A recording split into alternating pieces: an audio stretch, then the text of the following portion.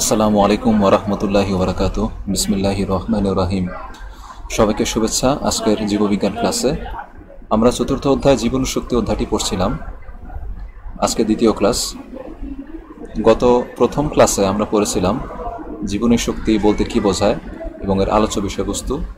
জীবনী শক্তি বা বায়োএনার্জেটিক্স হচ্ছে জীববিজ্ঞানের একটি শাখা, বিশেষত প্রাণ রসায়ন বা বায়োকেমিস্ট্রির একটি শাখা, যার মধ্যে জীবদেহের মধ্যে কিভাবে রাসায়নিক বিক্রিয়ার মাধ্যমে শক্তি রূপান্তরিত হয় তার সম্পর্কে আলোচনা করা হয়।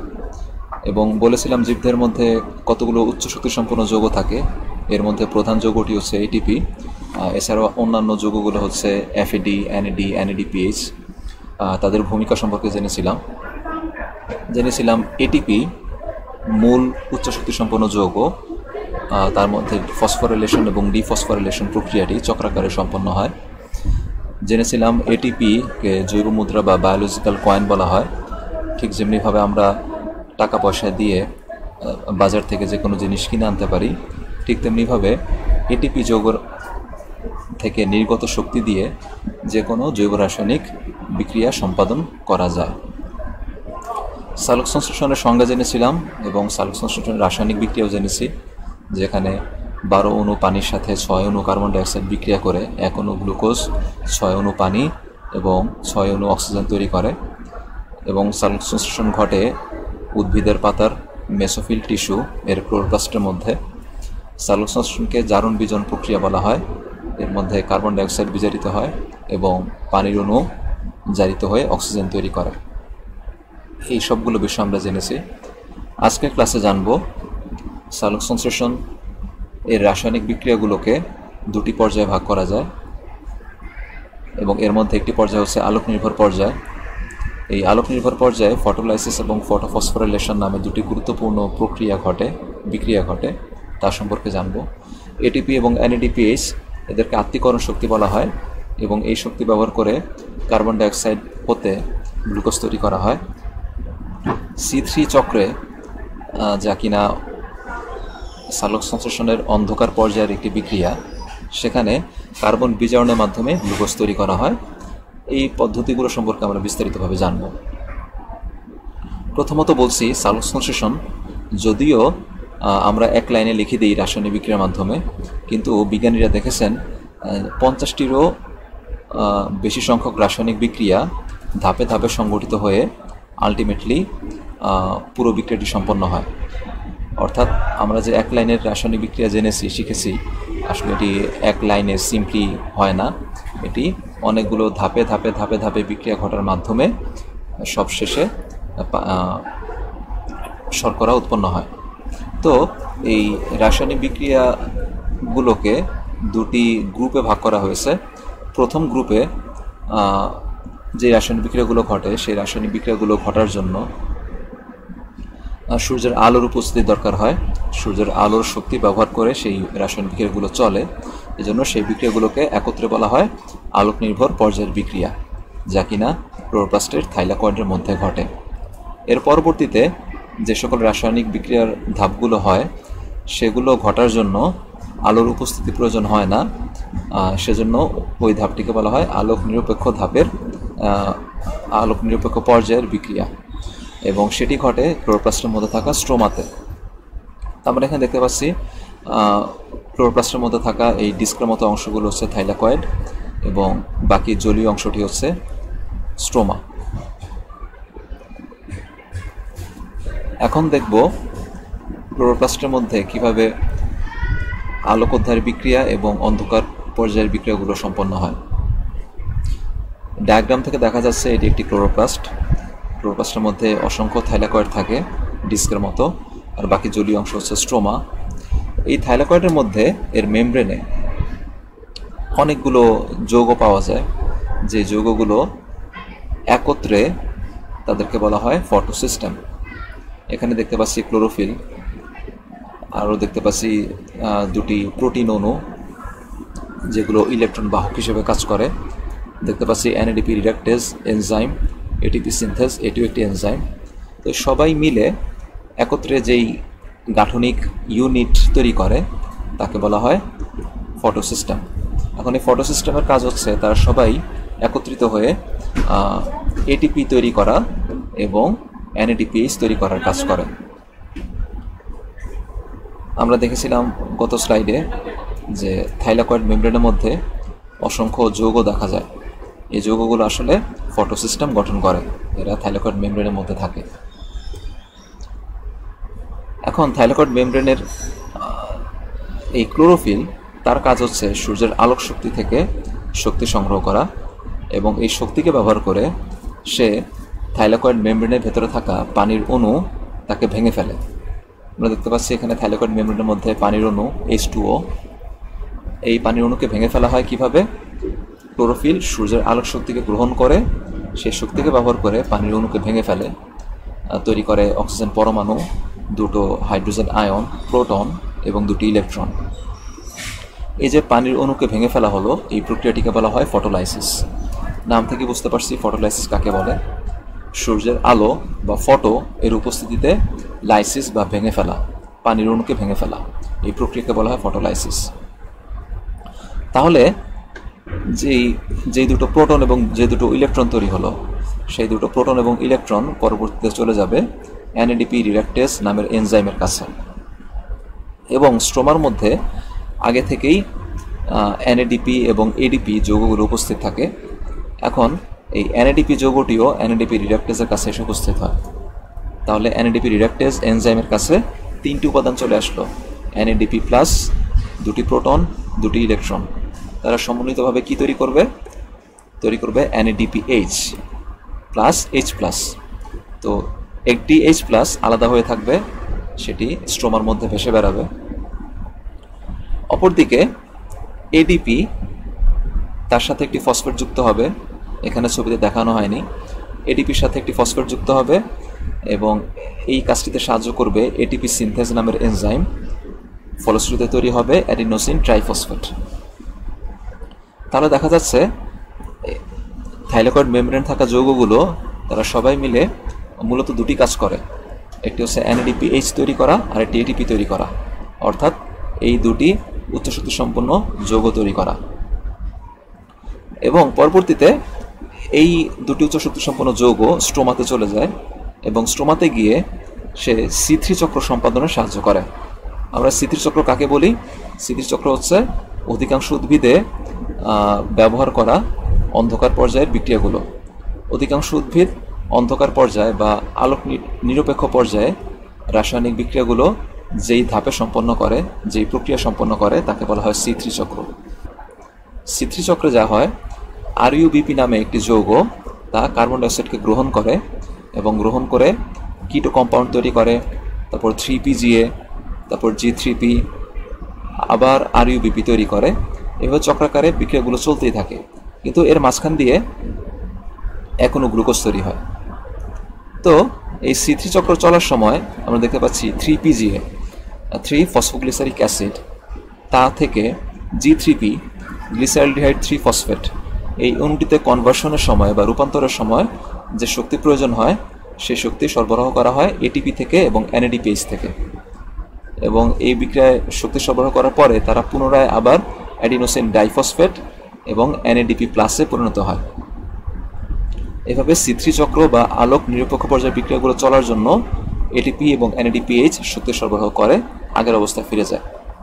তো এভাবে ক্লোরোপ্লাস্টের মধ্যে আলোক পর্যায়ের বিক্রিয়া এবং আলোক নিরপেক্ষ পর্যায়ের বিক্রিয়াগুলো চলতে থাকে। তাহলে দেখতে পাচ্ছি আলোক নির্ভর পর্যায়ে মূলত দুটি গুরুত্বপূর্ণ কাজ হয়, ফটোলাইসিস, যার মাধ্যমে অক্সিজেন তৈরি হয় এবং এই অক্সিজেন পরমাণুগুলোই একত্রিত হয়ে অক্সিজেন অণু তৈরি করে এবং সালফার সংশ্লেষণে উৎপন্ন অক্সিজেন আসলে এখান থেকে আসে। এই ব্যাপারটাকে আমরা ফটোলাইসিস বলেছি। এবং এরপর বলছি এটিপি থেকে এটিপি তৈরি করা, ফটো সূর্যের আলোর উপস্থিতিতে ফসফেট গ্রুপে যুক্ত করা, যাকে বলা হয় ফটোফসফোরিলেশন। এটি একটি গুরুত্বপূর্ণ কাজ এবং এর ফলে এটিপি এবং NADPH দুটি উচ্চশক্তি সম্পন্ন যৌগ তৈরি হলো। এই দুটি উচ্চশক্তি সম্পন্ন যৌগ পরবর্তীতে C3 চক্র সম্পাদন করতে সাহায্য করে, আলোক নিরপেক্ষ পর্যায়ের বিক্রিয়াগুলো সম্পাদন করতে সাহায্য করে।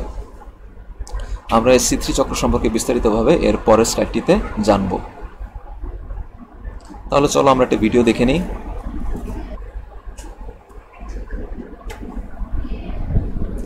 এখানে দেখতে পাচ্ছি গাছের পাতার মধ্যে যে কোষগুলো থাকে মেসোফিল কোষ, তার মধ্যে সূর্যের আলোক শক্তি পড়ছে, ফোটন কণাগুলো তার উপর পড়ছে। এখন আমরা একটি কোষের ভেতরে চলে গেলাম, ক্লোরোপ্লাস্ট, এর উপরে ফোটন কণাগুলো পড়ছে। এর মধ্যে আমরা ডিস্কের মতো থাইলাকয়েড দেখতে পাচ্ছি।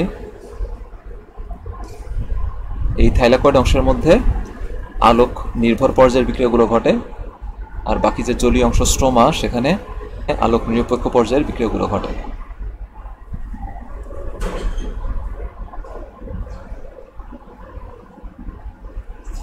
এখন থাইলাকয়েড মেমব্রেনের মধ্যে আমরা আগেই বলেছি কতগুলো যৌগ থাকে। সবগুলো যৌগ একত্রিত হয়ে এটিপি এবং এনএডিপিএইচ তৈরি করার কাজ করে।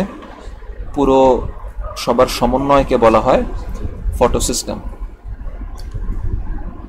এখানে দেখতে পাচ্ছি বামে এখানে কতগুলো ক্লোরোফিল অণু রয়েছে, যার উপরে সূর্যের আলোক শক্তি পড়লে সেই আলোক শক্তিকে ব্যবহার করে সে পানির অণুকে ভেঙে ফেলে।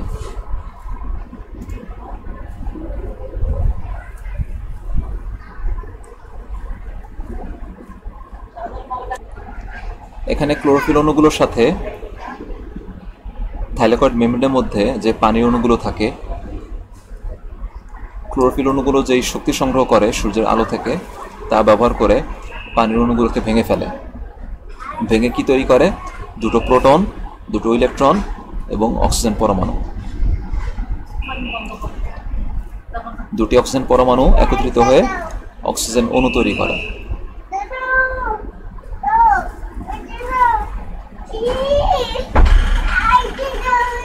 এবং এই ইলেকট্রনগুলো কতগুলো ইলেকট্রন বাহকের মাধ্যমে পরিবাহিত হয়, সবশেষে চলে যায় এনএডিপি রিডাক্টেজের কাছে।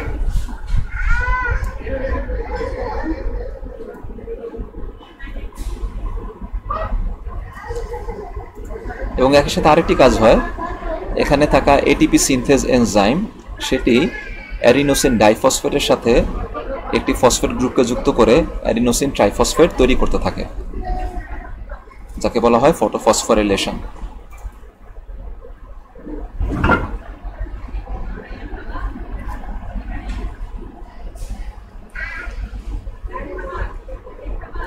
আর বলেছিলাম যে ইলেকট্রনগুলো ইলেকট্রন বাহকের মাধ্যমে বাহিত হয়, সেটি আলটিমেটলি এনএডিপি রিডাক্টেজের কাছে চলে আসে। এবং এই এনএডিপি রিডাক্টেজ দুটি ইলেকট্রন, একটি প্রোটন এবং একটি এনএডিপি প্লাস একত্রিত করে এনএডিপিএইচ তৈরি করে।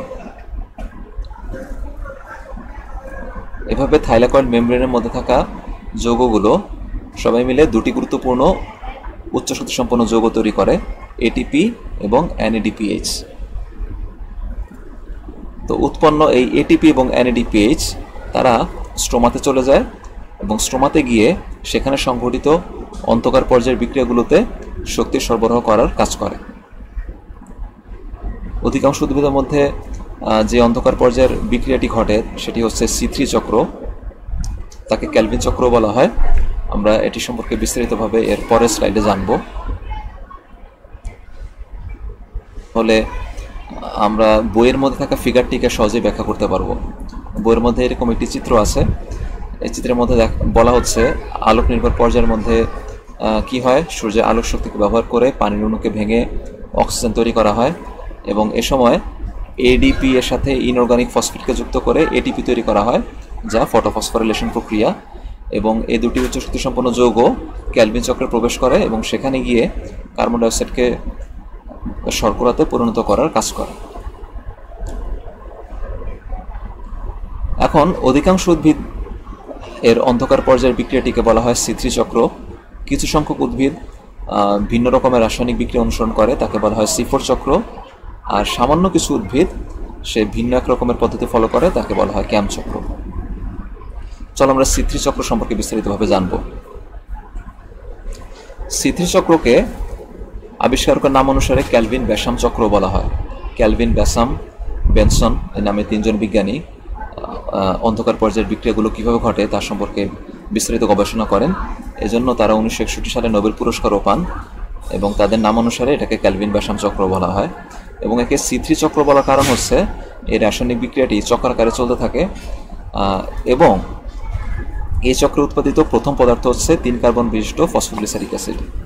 প্রথম স্থায়ী পদার্থটি হচ্ছে 3 কার্বন বিশিষ্ট ফসফোগ্লিসারিক অ্যাসিড, কার্বন 3 C3। হ্যাঁ, এটি বোঝানোর জন্য একে সংক্ষেপে C3 চক্র বলা হয়। আমাদের চারপাশে অধিকাংশ উদ্ভিদই অন্ধকার পর্যায়ে C3 চক্র অনুসরণ করে। এই বিক্রিয়াটির মধ্যে 3টি প্রধান ধাপ রয়েছে। প্রথম ধাপটি হচ্ছে কার্বন সংবন্ধন, দ্বিতীয় ধাপটি হচ্ছে বিজারণ, তৃতীয় ধাপটি হচ্ছে RUBP পুনরুৎপাদন। বিক্রিয়াটি শুরু হয় 6টি RUBP অণু থেকে। প্রকৃতপক্ষে স্ট্রোমার মধ্যে লক্ষ লক্ষ লক্ষ লক্ষ RUBP অণু থাকে। RUBP এর পূর্ণরূপ হচ্ছে রাইবোলোজ 1,5 বিসফসফেট। এখন যদি একসাথে 6টি অণু কাজ করে, 6টি RUBP অণু এর সাথে 6টি কার্বন ডাইঅক্সাইড যুক্ত হয়। স্ট্রোমার মধ্যে আগত কার্বন ডাইঅক্সাইড শোষণ করে RUBP এবং এই ক্ষেত্রে এটি রাসায়নিক বিক্রিয়া ঘটে। এই রাসায়নিক বিক্রিয়ায় সাহায্য করে রুবিস্কো, তৈরি হয় 6টি অস্থায়ী কিটো অ্যাসিড যৌগ। এখন এই কিটো অ্যাসিড যৌগটি অস্থায়ী, স্থায়ী নয়, খুব সহজেই ভেঙে যায়। সামান্য কিছুক্ষণ পরে এটি ভেঙে গিয়ে তৈরি করে 12টি 3PGA অণু, পূর্ণরূপ হচ্ছে 3 ফসফোগ্লিসারিক অ্যাসিড, 12টি তৈরি করে। এখন এই 3PGA যৌগটি হচ্ছে 3 কার্বন বিশিষ্ট এবং প্রথম স্থায়ী পদার্থ। 3 কার্বন বিশিষ্ট বলে এই চক্রের নাম হয়েছে, প্রথম স্থায়ী পদার্থ বলে এই চক্রের নাম হয়েছে C3 চক্র। এখন কার্বন সংবন্ধন প্রক্রিয়াটি আমরা সেরে ফেলেছি, যেহেতু কার্বন ডাইঅক্সাইডকে শোষণ করা হচ্ছে। এরপর এই 12টি 3PGA অণু হতে 12টি G3P অণু তৈরি হয়, গ্লিসারলডিহাইড 3 ফসফেট। এবং এই রাসায়নিক বিক্রিয়াটি হওয়ার জন্য 12টি ATP এবং 12টি NADPH শক্তি সরবরাহ করে। এবং এই ATP এবং NADPH কোত্থেকে এসেছে? আলোক পর্যায়ে উৎপন্ন ATP এবং NADPH এখানে এসেছে। তাহলে এই প্রক্রিয়াটিকে আমরা বলছি বিজারণ প্রক্রিয়া। বিজারণ কেন বলা হয়?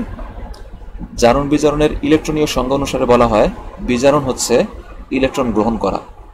তো এখানে 3PGA অণু ইলেকট্রন গ্রহণ করে, এজন্য একে বিজারণ প্রক্রিয়া বলা হয়। যে 12টি G3P অণু পেলাম, এর মধ্যে 2টি G3P অণু একপাশে সরে যায় এবং সেই 2টি G3P অণু থেকে একটি গ্লুকোজ অণু তৈরি হয়। 2টি G3P অণু জোড়া লেগে একটি গ্লুকোজ অণু তৈরি করে। আর যে বাকি রইল 10টি G3P গ্লিসারলডিহাইড 3 ফসফেট অণু, সে আবার পুনরায় বিক্রিয়াটির স্টার্টিং ম্যাটেরিয়াল, কাঁচামাল RUBP তৈরি করে। আমরা দেখেছিলাম বিক্রিয়াটি শুরু হয়েছিল RUBP রাইবোলোজ 1,5 বিসফসফেট সেখান থেকে। তো এই 10টি G3P কনভার্ট হয়ে আবার সেই RUBP-তেই পরিণত হয়, আবার সেই আগের স্টার্টিং কাঁচামালে ফেরত আসে। এর ফলে বিক্রিয়াটি কখনোই কাঁচামালের সংকটে ভোগে না। বিক্রিয়াটি বারবার চলতে পারে যতক্ষণ পর্যন্ত ATP এবং NADPH এর সরবরাহ থাকে।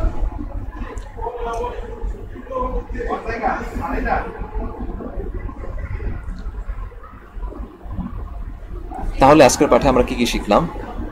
আজকের পাঠে আমরা জানলাম সালোক সংশ্লেষণ বিক্রিয়াগুলোকে 2টি পর্যায়ে ভাগ করা যায়। প্রথম পর্যায়টি আলোক নির্ভর পর্যায়, দ্বিতীয় পর্যায়ের বিক্রিয়াগুলোকে বলা হয় আলোক নিরপেক্ষ পর্যায়ের বিক্রিয়া। আলোক নির্ভর পর্যায়ে 2টি গুরুত্বপূর্ণ কাজ হচ্ছে ফটোলাইসিস এবং ফটোফসফোরাইলেশন। এবং ATP এবং NADPH-কে আত্তীকরণ শক্তি বলা হয়, কারণ ATP এবং NADPH এর থাকার শক্তিকে ব্যবহার করে কার্বন ডাইঅক্সাইডকে আত্তীকরণ করা হয়। কার্বন ডাইঅক্সাইডকে নিজের দেহের অংশ হিসেবে গ্রহণ করে নেওয়া হয়। এই শক্তিটা সরবরাহ করে বলে তাদেরকে আত্তীকরণ শক্তি বলে। এবং C3 চক্রে কার্বন বিজারণের মাধ্যমে কিভাবে গ্লুকোজ তৈরি করা হয় তাও জেনেছি। আজকের ক্লাস শেষে তোমাদের বাড়ির কাজ থাকবে C3 উদ্ভিদে সালোক সংশ্লেষণের 2টি ধাপ ব্যাখ্যা করা, চিত্র 4.04 চিত্রটির আলোকে। আজকের মতো ক্লাস এখানেই শেষ। সবাই ভালো থেকো ইনশাআল্লাহ। আসসালামু আলাইকুম।